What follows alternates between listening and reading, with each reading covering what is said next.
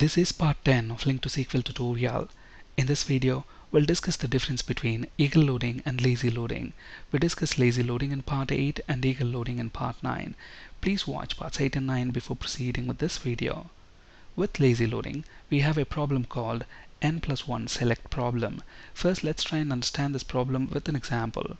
In the example right here, notice that there's a one-to-many relationship between department and employee entities. This means a department can have one or more employees. Now let's say we want to iterate through all the departments, and then for each department we want to print the employee first and last names belonging to that department. Now by default, LINQ to SQL is going to do this. It's going to issue one select query to load all the departments, and then n additional select queries to load the employees belonging to each department. In this case, n represents the total number of departments. For example, if we have got 3 departments, then there's going to be one select query to load all the 3 departments, and then 3 additional select queries to load the employees belonging to each department. So that's why this is called n+1 select problem. Let's actually prove this with an example. Let's flip to Visual Studio. So the code that we have here is going to print all the 3 departments and then the employees belonging to each department. Notice that there are 3 departments. Now let's uncomment this code, which is going to log the generated SQL commands to the console screen, and let's rerun this. Keep in mind there were 3 departments, so there's one select query to load all the 3 departments, and then notice that we have got 3 additional select queries to load the employees belonging to each department.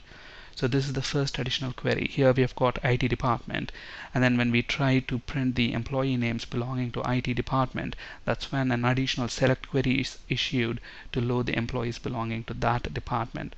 Look at the where clause here, where department ID equals at P0. So it's a parameterized query, and the parameter value in this case is 1.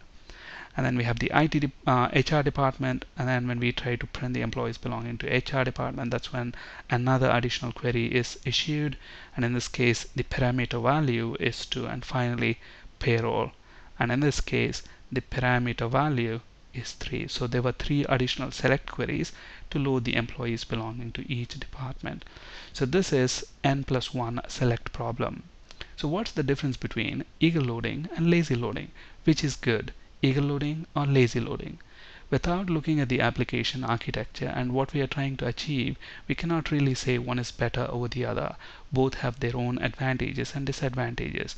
There are clear performance trade-offs between eagle loading and lazy loading.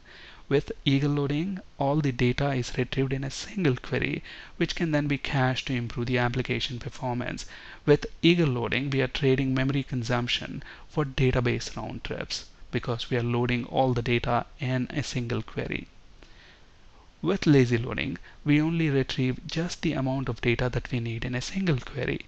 When we need more data related to the initial data, additional queries are issued to the database. This means there are several round trips between the application server and the database server.